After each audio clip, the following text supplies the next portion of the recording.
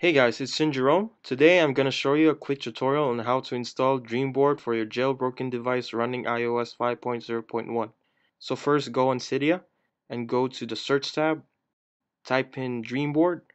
If you don't see Dreamboard in the list, you may have to add a repo in your sources, and the link will be in the description below or on the screen. On the list, choose the one that has the Finder icon in it, press install, then press confirm. For those who don't know what Dreamboard is, it's basically like Winterboard where it changes the themes in your iOS, but it's much more user friendly and it doesn't require you to respring every time you change a theme.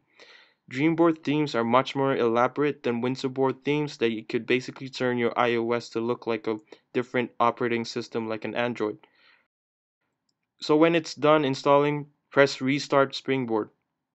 On your home screen, open up the Dreamboard app, and in the default you will see two themes: your original iOS theme and the HTC style Android theme that comes with the installation.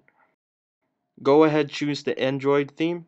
As you can see, it doesn't need any rebooting or respringing. It automatically installs the theme for you, which I think is a big advantage over Winterboard. Just like an Android operating system, your apps will be organized like it, so you can actually experience an Android system right in your iDevices. If you want to go back to the iOS theme, just simply press the Dreamboard button and select the iOS theme.